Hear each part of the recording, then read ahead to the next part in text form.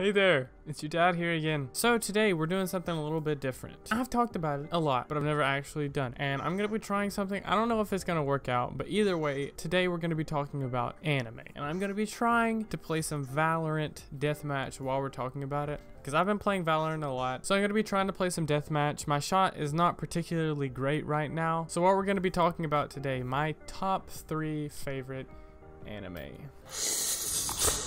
Noodles. But today I'm going to be talking about my top 3 favorite anime. So I've talked about it a lot. Anime is in a way a passion of mine. Like, it's weird to say that anime is a passion, but like I just really enjoy it as a genre. Holy shit, John, you've got to get this figured out. So I'm just gonna get right into it. I have fucked up so many times trying to figure out how to start this, but I'm just gonna go with it. My 3rd favorite anime is Samurai Champloo. So while I'm talking about these, I'm also gonna try to kind of have some sort of like organization into like what I'm saying about it. I'd say that the best thing to me about Samurai Champloo is weirdly enough, it's its soundtrack. Like, it's got more than that going for it, but that's kind of what puts it at the top so high on my list, because I've watched a lot. But yeah, as I was saying, Samurai Champloo for me has one of the best soundtracks of any anime. Just like that hip-hop vibe that it went for, it kind of set it apart from other animes. And so actually one thing that's special about Samurai Champloo for me, it was one of the first animes that I watched, and it was one of the only animes that I watched on Toonami.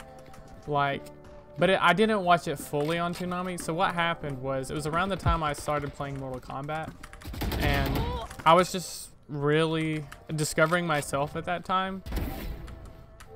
Like, I had never took the time to like find out what separates me from other people before. When I was figuring out about myself, starting to play Mortal Kombat and getting into martial arts, one day I was just like practicing. Before I took martial arts, I just sat in my room and would look up videos and try to do the stuff that I saw. And so I was practicing one night and I had the TV on because I used to never sleep without the TV off. Samurai Champloo came on, and before that I never watched Toonami. It always scared me, which is sad because I could have, you know, I should have known better. I should have gave anime a chance earlier, but I just thought it was weird. I thought everybody would look down on me because around that time it wasn't as mainstream and normal to watch anime.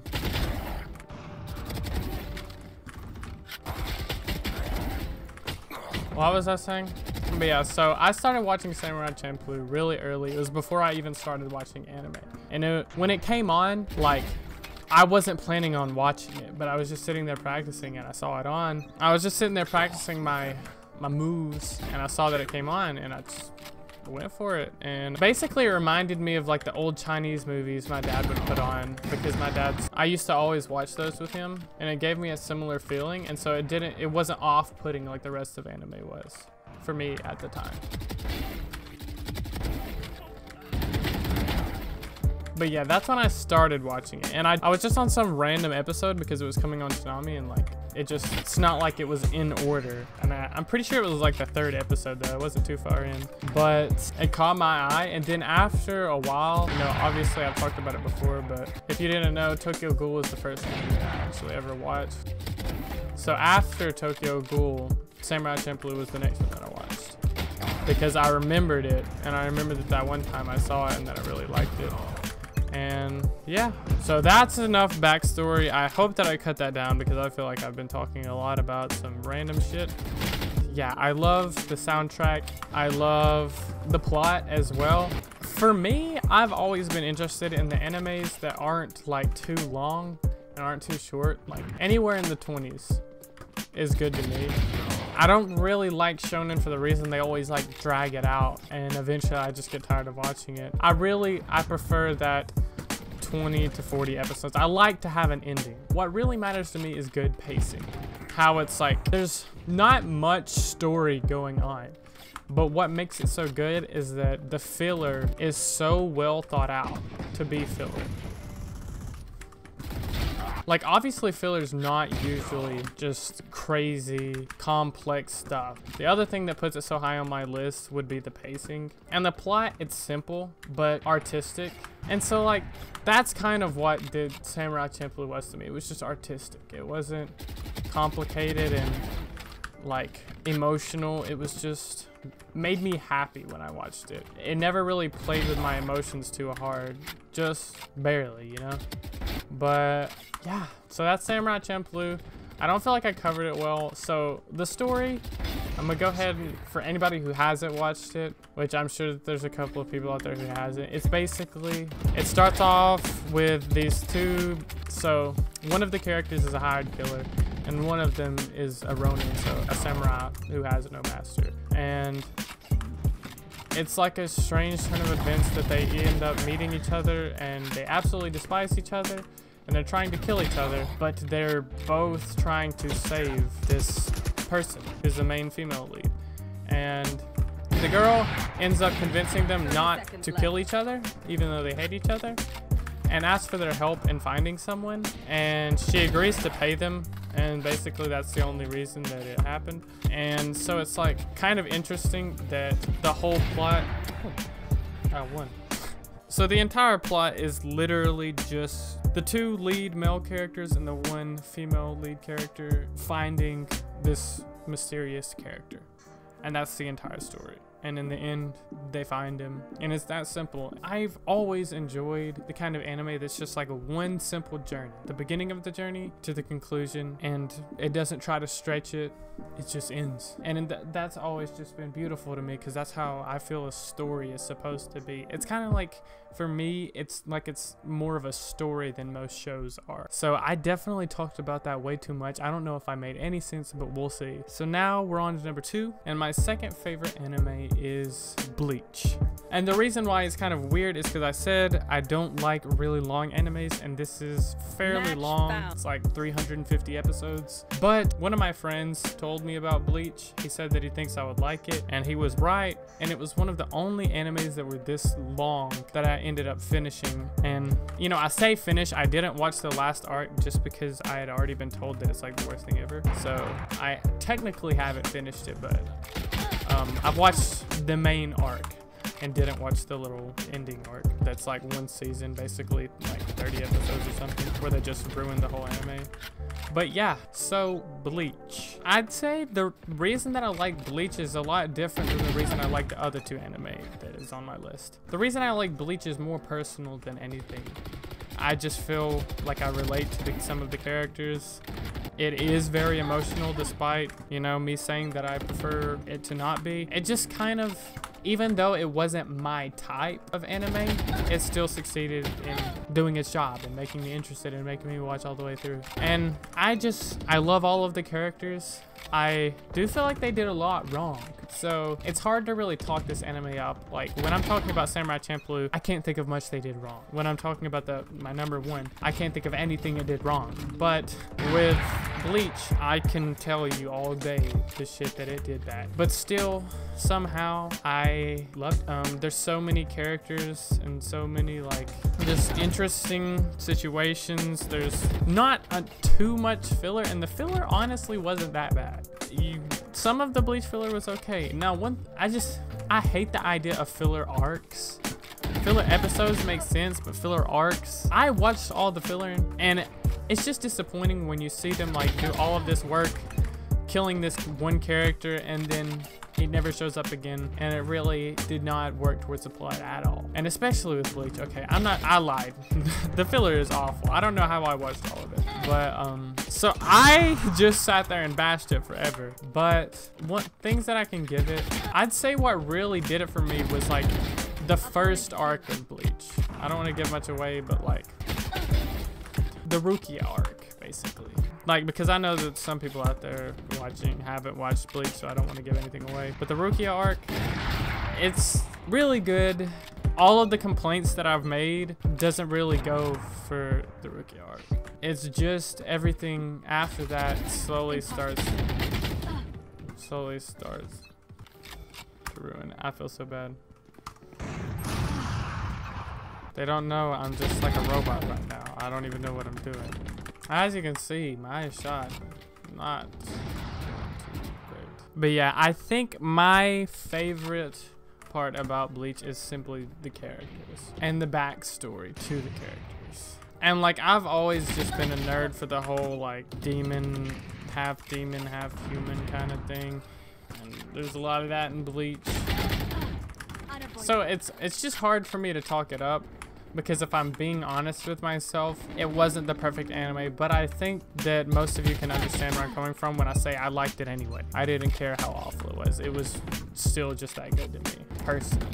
But yeah, so Bleach, I liked it, but I know that it wasn't perfect. So I'm just gonna move on. Bleach is my second favorite. I'm not gonna make up excuses for why. I'm just telling you it's my second favorite. So my first favorite, #1 anime is something not expected, I feel like, because you know, Samurai Champloo, basic anime. Bleach, basic anime. My first favorite is Code Geass. It is basic, but kinda not, you know? Like, most people's first favorite isn't gonna just be some, like, fucking random anime. Like, I don't know, Chivalry of a Failed Knight. That's not gonna be your #1. But, so it's obviously gonna be one that tried to do well. But yes, Code Geass is my all-time favorite anime, and I'm not gonna be playing to talk about this just because I actually want to give it a lot of credit. So, what Code Geass...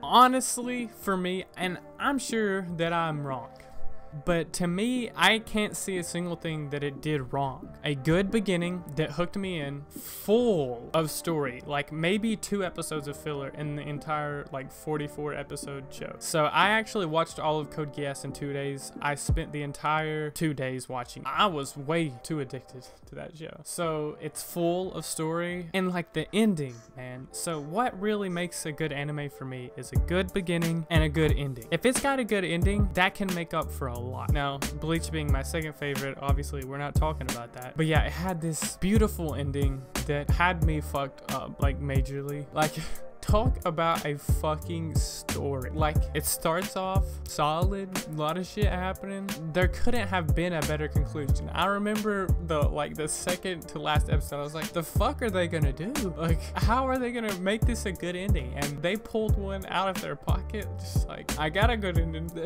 This is a good ending.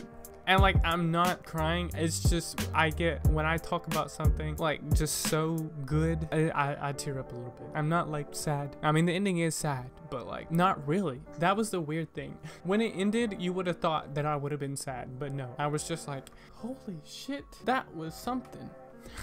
I was like, you tricked me. I thought that this show was about to be like #5, and then instantly I was like, wow, this is my favorite anime of all time. And so far, nothing has been able to beat it. I think what makes it appeal to other people the way it appeals to me is it's all about strategy. Like, usually in like a fighting anime, you get to watch the fighting, but in this show, it's like watching the commander of the fighters. So it's like watching the commander of 2 armies, but it's still like dramatic, and it's hard for me to explain, but like, that was so appealing to me. It's like watching the king move around his pawns, and you know, so in just that battle of like, is the main character good or bad? Because like, when you see this guy just throwing away pawns and not caring because all he cares about is his goal. I mean, of course he cares about stuff, but like, that's what really mattered to him, was his goal, and he would throw away anything else at that cost. Even if he loved it, it would make the sacrifice. And it's kind of like that battle of like, is he right for doing this? Because yeah, his cause is good, but is what he is doing good? And also, like, without giving too much away, like, because this happens first episode, his power is fucking overpowered as shit. But what makes it not overpowered is the fact that his goal is overpowered as shit. It's like, he doesn't just want to kill bad guys. His goal is to like do some crazy ass shit, and he's got this one power with a huge like benefit and a huge downfall. So like, it happens first episode. It's not giving too much away. His power is literally, if he tells someone to do something, like if he looks them in the eye and tells them to do something, they have to do it. So like, that's overpowered as shit. Like, he could just tell somebody to die and they die, but his goal is not to kill people, and I don't want to give away what what his goal is, but his goal's, well, it's not. It happens first episode as well. The plot is he gets this power. His goal is to take over Japan. Japan got taken over by another like force. It's called Britannia. It's trying to be Britain, I guess. And his goal is to take Japan back with just this one power. And so obviously he can't just like go up there, and he can't look at all of Japan at one time and just tell them follow me, because then somebody, you know, it's not like he can talk to everybody at one time. It's just having to have this strategy to not fuck this up. Because if he did one thing wrong, it could fuck up his whole plan. And it's just so good to me. I loved it. But yeah, Code Geass. It's my favorite. I don't know if I made sense of it, but now you know. My third favorite is Samurai Champloo. My second favorite is Bleach. My first favorite is Code Geass. I have a lot of other anime that I've watched. I could talk about a lot of animes, but there are a lot of old ones. So if I ever do in the future cover other animes, like, that was just kind of like a take on something very personal to me, anime. I watch it all the time, but I don't necessarily plan on making videos only on anime. So if that's what you were thinking this channel was, it's not. I just like to share bits and pieces of myself with the world, because I mean, it's just my personality. I like telling people about myself. But anyways, yeah, I might in the future make other videos on animes if there is another anime that I just fall in love with. Like, I've talked a lot about anime. I hope that I can cut this down to 15 minutes. Is the longest that I want it to be, but I've talked a lot. So if you want more of this kind of thing, me just talking about something that I like this video. If you want to see more of me, then subscribe. And it's been your dad here. I'll see you later.